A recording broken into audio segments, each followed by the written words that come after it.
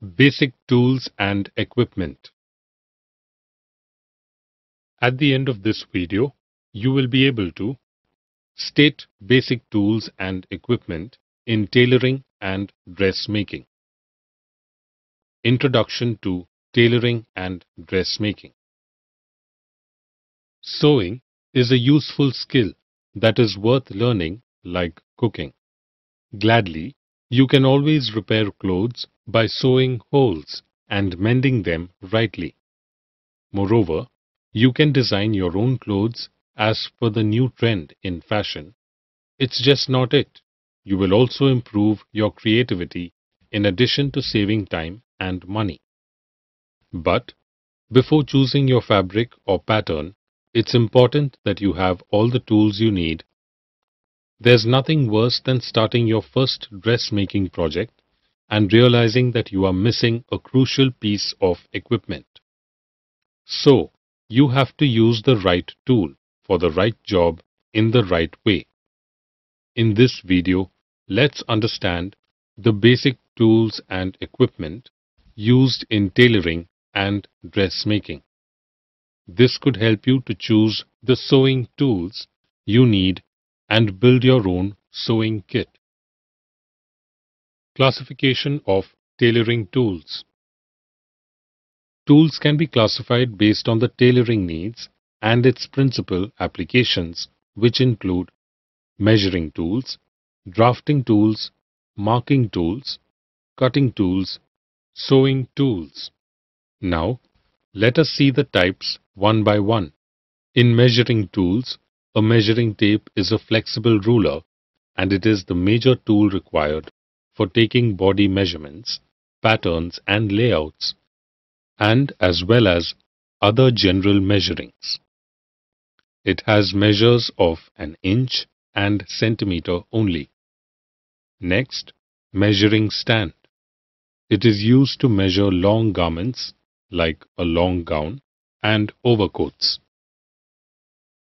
Similarly, a metal tape is made of flexible metal that is convenient in measuring form to figure. After measuring the body size, drafting your own sewing patterns will be your next step. Pattern making involves some drafting tools which are listed on the screen. Let us see their application in detail. L scale is made up of wood or iron. Its one arm is 12 inches in length and another is 24 inches in length. Another kind of L scale is graduated square, where inch marks are given on the one side with half-inch marks and are in the denomination of 1 by 4, 1 by 8 and 1 by 16, whereas 24-inch marks are in denomination of 1 by 3, 1 by 6, 1 by 12, 1 by 24 and 1 by 48. Next, an important tool for measuring pleats, tucks, etc. is dressmaker's gauge, and the straight edges are used for measuring the buttonholes.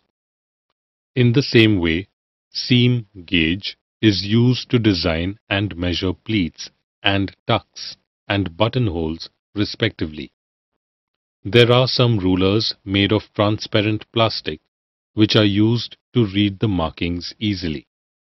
T-square is used for measuring the square of straight edges, whereas the set square is for finding bias grain of the fabric.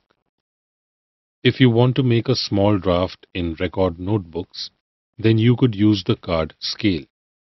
Some special tools are used for measuring curves.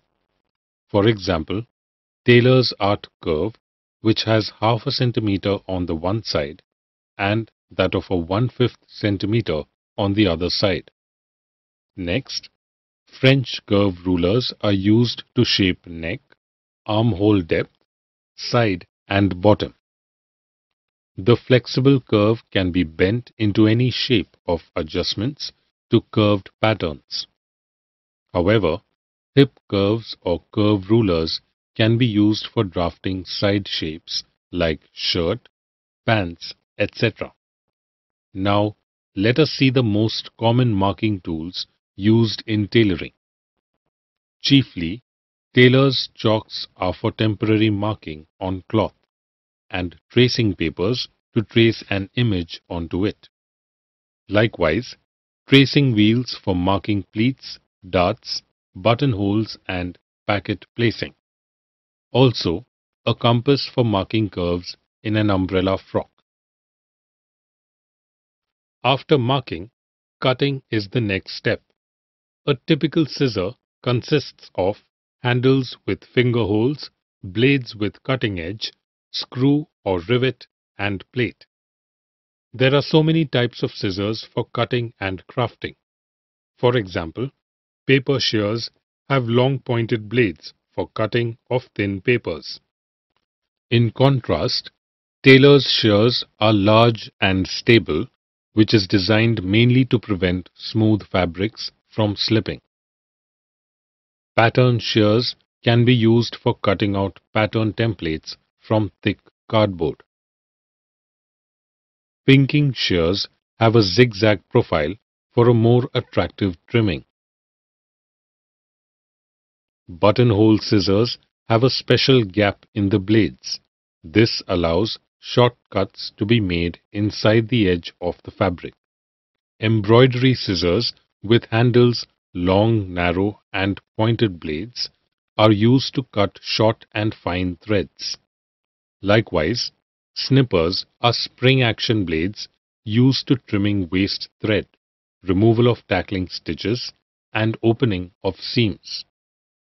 Stitch cutters with hook edge and arrowhead are used for opening up machine-made buttonholes. An awl is used for rounding of button eyes or drawstring holes and for pulling out strings. Next, hole punch is used for making holes in cutting patterns. Likewise, revolving hole punch is used to make holes close to the edge of the fabric. Notcher is used to make various shapes according to requirements. Next, to cutting tools. Needles are the most important sewing tools for hand stitching as well as machine stitching. The various types of hand sewing and machine sewing needles are available and are shown on the screen. A needle for hand sewing has a hole called the eye at the non-pointed end to carry thread or cord. Needle rings are being defined by a number on the packet. Sewing needles are classified by their length and thickness.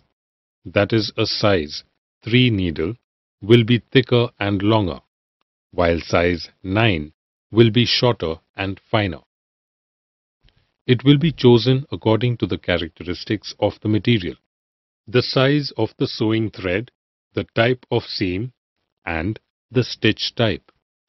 In contrast to hand sewing needles, machine needles have various sections as shown on the screen. There are two types of shank cross sections, namely circular and flattened. The shank locates the needle in the needle bar. There are also needles with curved blades which are used in blind stitch machines. This facilitates the passage of the hook into the loop and reduces the danger of missed stitches. Number metric nm of a needle defines the diameter of the blade at a point above the scarf. Fine needles have a size up about 70. Medium has 80 or 90 nm. Thick needles have greater than 110 nm. There are two types of needle points, namely round and cutting points. Also, round point needles have set points and ball points. In set points, slim set points used for fine, densely woven fabrics, whereas set cloth point is used to sew without damaging the material. Finally, the heavy set point is strongly blunted and used for a button sewing machine. Similarly, in ballpoint needles, Light ballpoints are used for sensitive fabrics in order to prevent damage to the loops. But elastic materials can be sewn with medium or heavy ballpoints. Another type of needle point, that is, cutting point, has two types, such as left cutting point and spear point. These are exclusively used for sewing leather and laminated textiles. In hand sewing needles, embroidery and darning needles are particularly for thick materials. Generally, rounded needles are used for coarse material and pointed needles for finer needles. The final type of needle is pins. They are made up of steel or brass and may have plastic heads. The applications include component assembly, decoration, and packing. The final type of needle is pins. They are made up of steel or brass and may have plastic heads. The applications include component assembly, decoration, and packing. For effortless darning, you could use darning mushroom. The shock is stretched over the mushroom head and hold tightly for darning. Fabric tube turning is a sewing technique which can be simply done using loop tuner. Some other essential tools for sewing are cutting table, cutting board, and pin cushion to sharpen, clean, and hold pins. Moreover, you can have a dress form to get a three-dimensional view on the article of clothing that is being sewed. Needle threader helps to pull the thread through the eye of a needle. To avoid pin pricks, you can use thimble over the index or middle finger. Conclusion. Thus, before you spend all of your money on new sewing gadgets and accessories, make sure you have the basic sewing tools. The stated items will help you get started, get you through sewing lessons, and help you tackle beginner-friendly sewing projects. Summary. Thus, in this lesson, you have learnt that the tools can be classified based on the tailoring 5 principal applications, which include measuring tools, drafting tools, marking tools, cutting tools, sewing tools.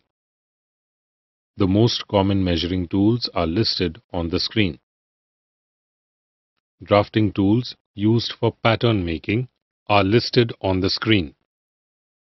Marking tools are used to make temporary marks on the pattern. Cutting tools are used to get the desired shapes of a pattern. Sewing tools, including needles and others, are stated with their applications.